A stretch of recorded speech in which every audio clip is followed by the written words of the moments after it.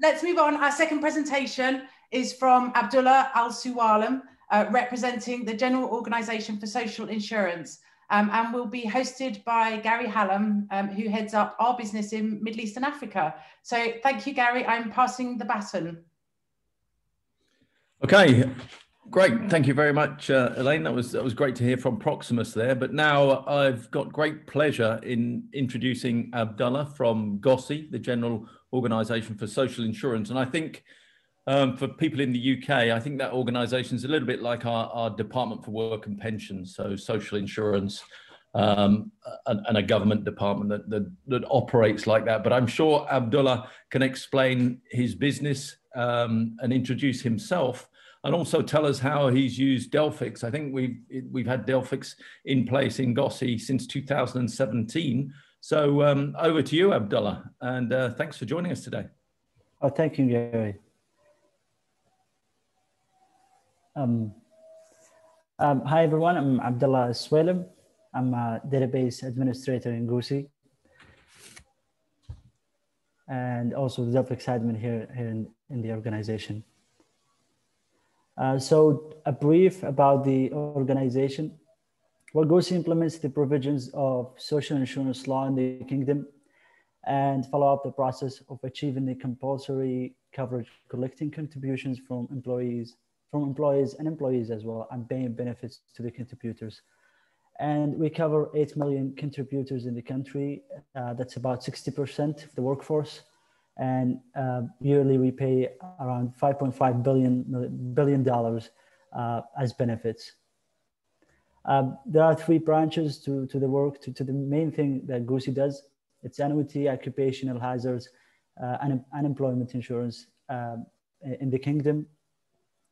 Well, and our users, through our web and mobile applications, they can pretty much do everything GOSI can provide to them.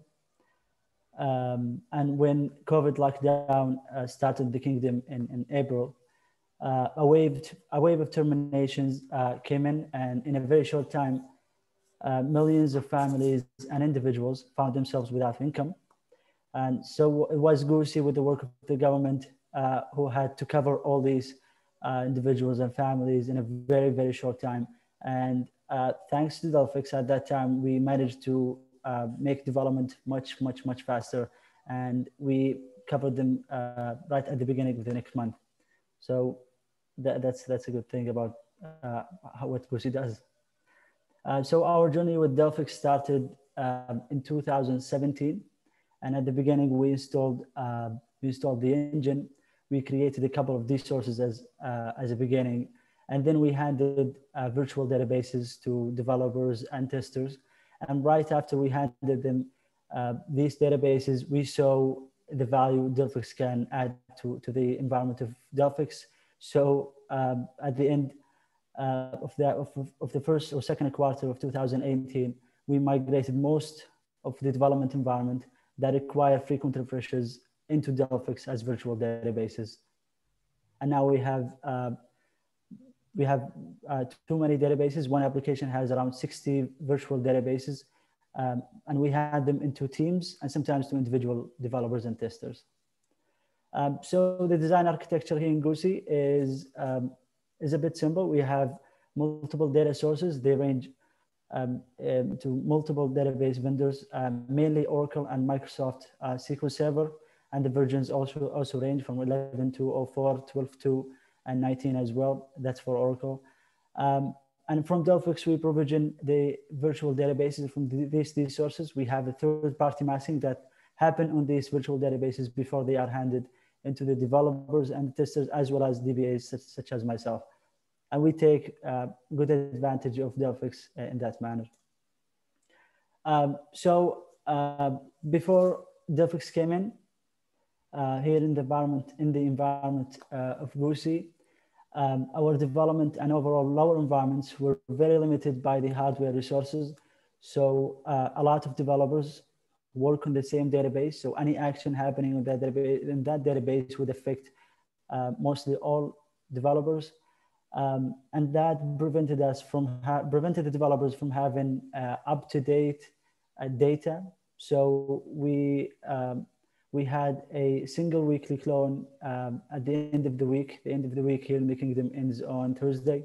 So at Thursday, after working hours, we're going to have a single clone. That clone would serve the developers and the testers all the way until next week. And that clone would take at least 6 hours to clone and then a few other hours for masking. As I mentioned, the cloning time is 6 hours at least. And that was a downtime for developers. So it wasn't possible to do it during the workday, during the workday. Also, backups of lower environments occupied lots of resources. So there were negotiations and trade-offs. So for most development databases, the retention of the backup was lowered, as well as the number of backups that we can keep. Also for us DBAs, we spent much of our time fixing and maintaining these lower environments. And we were prevented from testing structural changes in the database, because if we want to test a feature or make a change into that database and it breaks something, the whole development team would be unable to do anything on the database. And then came Delphix in 2017. So from the beginning, developers are freed from the infrastructural limitations. We can provision any number of databases into developers, and they can have multiple clones as much as they can very fastly.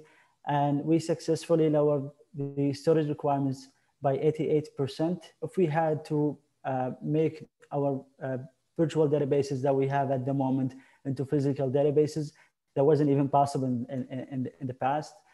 The cloning time was reduced by 98%. So from 6 hours only for cloning, it's now maximum 10-15 minutes, and let alone the masking time, which is also considered downtime because database wouldn't be open until the whole data is masked. Also snapshots as a way of backup now ensure databases against human and non-human errors. We have unlimited retentions that's based on the DBA, since it doesn't occupy much storage. It's nearly zero in our cases. So we have very frequent snapshots happening during the day. So in case something happens, we can just restore the database to the previous snapshots very, very fast. So it also frees the developers from testing and trying things, as well as also the DBAs. So we can now test anything that we need to test before applying it into production database. We've been dealing with upgrades lately from 12 to into 19. So we are trying multiple ways of upgrading the databases that we have multiple times during the day. So we can provision a database, try to upgrade it one way, and then dump that database, provision another one, and test another way. Also, one of the great things that we did, and Delphix made it much easier to do, is transparent data encryption. GOSI in the past year successfully implemented transparent data encryption, and it was a fast process due to the easy provisioning and cloning of the databases for DBAs to test.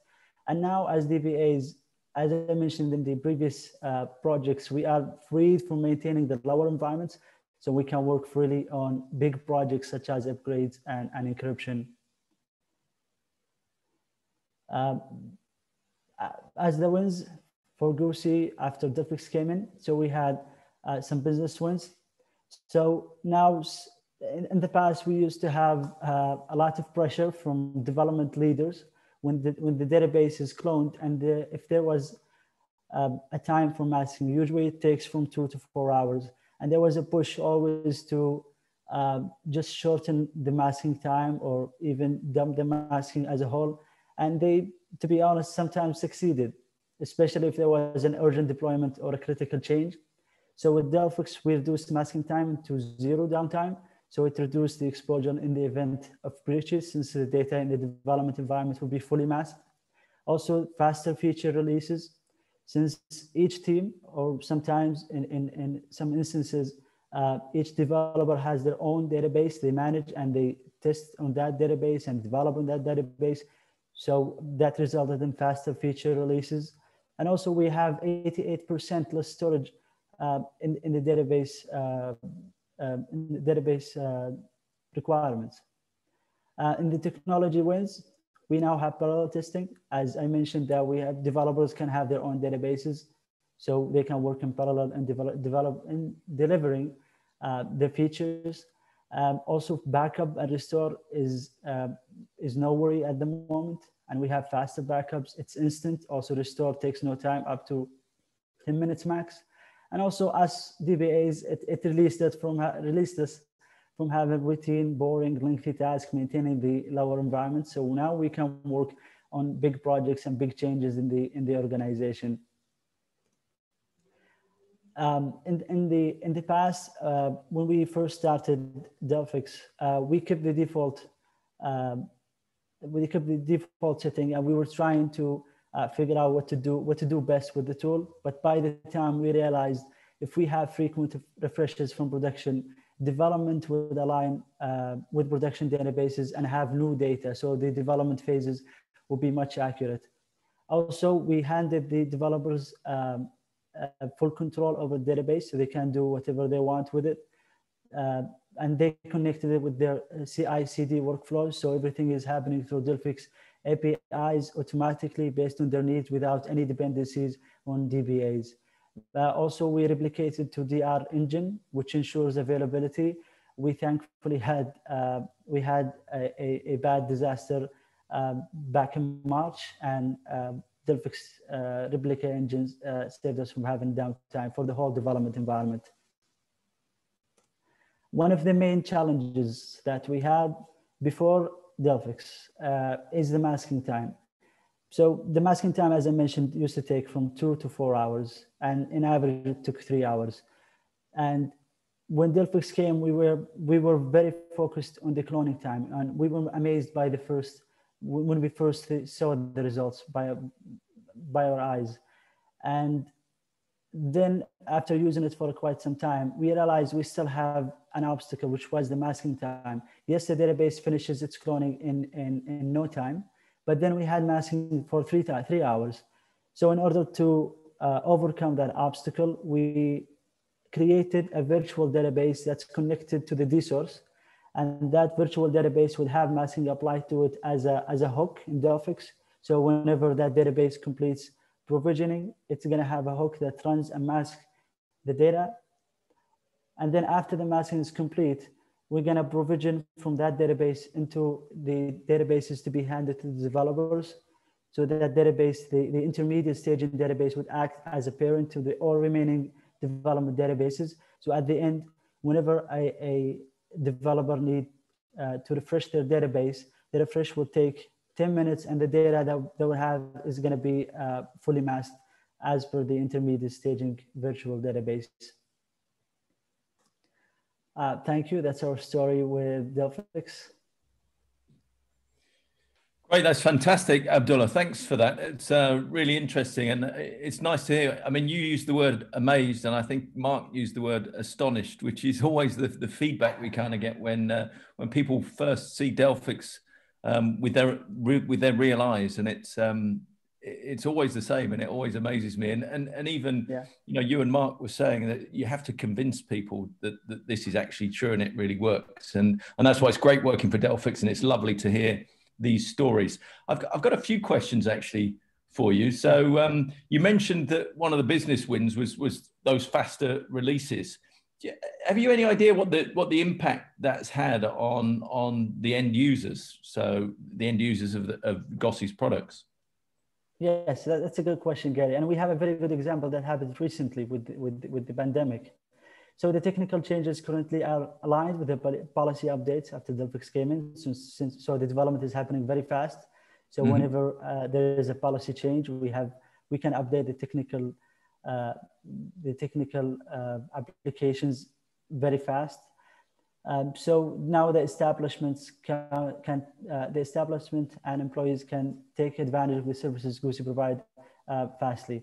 And the good example, as I mentioned, is the latest releases that cover COVID-related terminations in the government, as mobile-enabled applications encourage social distancing and kept our users safe. That's a good thing to happen in the pandemic. Well, that's excellent. I mean, yeah, as you say, if that that's a real need for a fast release, isn't it? The COVID, you need to implement changes quickly. I noticed there was a mobile application at the beginning of your slides.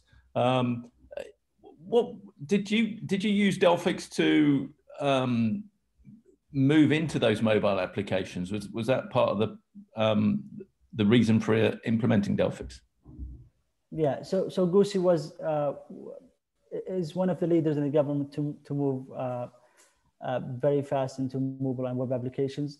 The mobile application started in 2016 and started developing gradually. And when Delphix came in, the project really kicked off and became much faster, and the releases were much faster. So yes, Delphix added agility into the processes and applications of GOSI. Brilliant. And you say the cloning time was reduced by 98%, which is phenomenal. So that means many hours that I guess have been saved. But what impact has that had on the productivity of the team? I mean, how many DBAs are there in total? And I guess you're just more productive. Yeah, exactly. I mean, with Delphix, we only have 4 DBAs, if you can believe this. 4 DBAs covering 8 million contributors. And since Delphix came in, we had the free time, as you mentioned, and now we can accomplish big projects, and we did actually. These projects were put on hold for quite a long time due to some maintaining and fixing flower environments. And some of these projects were, as I mentioned, transparent data encryption, also encryption key management, auditing, as well as replication, and also enhancing the internals of the database. So some features that we have and GOSI paid for is not used because nobody had the time to go and explore what they can add to the environment of GOSI. Well, that's interesting. I suppose the old adage, practice makes perfect. And if you've got those virtual databases, as many as you can eat kind of data is, I think, the term. And I guess that means you can do all that practice, and then that allows you to learn and leverage all of the new capabilities that are coming into those databases. So that's fantastic. Exactly, yeah.